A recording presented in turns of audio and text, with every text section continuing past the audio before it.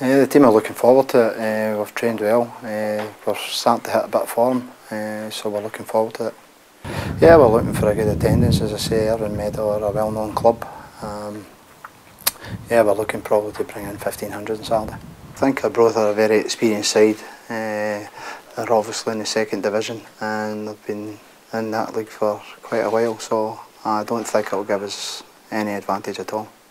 It's a game I've been looking forward to since the draw, because it's a chance for us to test ourselves against a senior side and see where we are. Through the week it's not a problem. Through the week, as I say, work in the mornings as a postman, so trains at night, it's easy enough. The problem comes on the Saturday.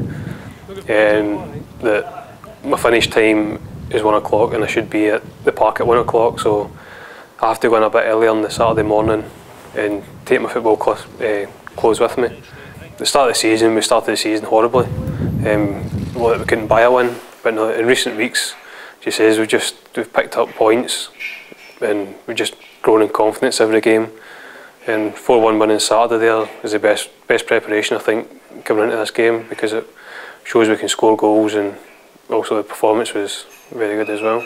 Well, if we manage to get there, you know, it's another big day for us. It's another big day, payday for the club, and we're all looking forward to that. And let's hoping we can get right through to the next round.